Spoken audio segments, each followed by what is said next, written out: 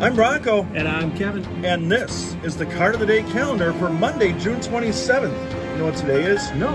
It is National Sunglasses Day. So you're telling Corey Hart has to play a role in this day somewhere, doesn't he? And at night as well. That's correct. Hey, did you know that all the scores and highlights from Sunday's action in Major League Baseball can be found on the right side of your screen? Oh, they're right over there. They're right there. Oh, I Look see at them now. that. Okay, fantastic. Now let's get on to history. And on this day in 1982, the Atlanta Braves hit into a Major League record-tying 7 double plays and win. Mario Soto pitches 10 shutout innings for Cincinnati in an eventual 2-0 loss in 14 innings, but has to settle for a no decision. As you might imagine, this was a bad omen for the Reds. They went on and lost 20 of their next 23 games. Wow, it's like 2022 all over again. Oh. Also on this day in 1986, Robbie Thompson is persistent, but that's not a virtue in this instance.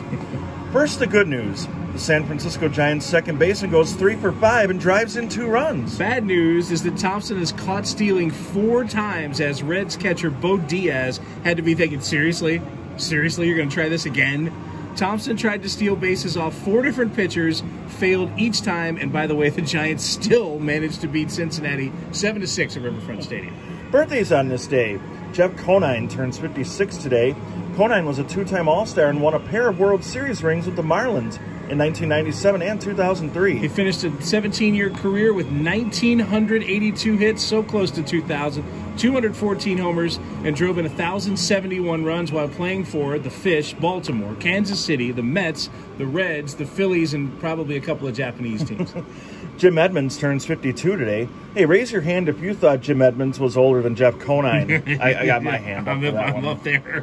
He's older than a lot, right? The center fielder known for highlight reel catches. He won 8 Gold Gloves in a 17-year career, 284 lifetime hitter, and belted 42 home runs in 2000 and again in 2004 for the Cardinals. And Yordan Alvarez. He turns 25 today. You know, it's been a pretty good season for the slugger, who's batting .312 with 22 homers and 54 RBIs already this year.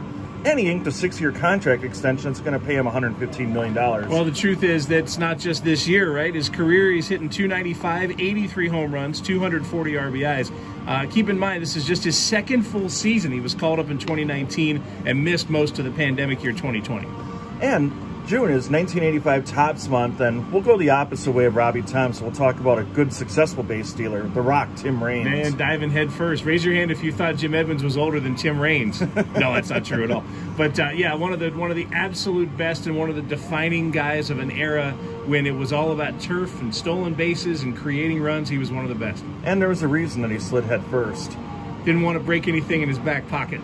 You know, his cell phone, I believe. Yeah, I think that's it in the 80s. Yeah, that thing was massive.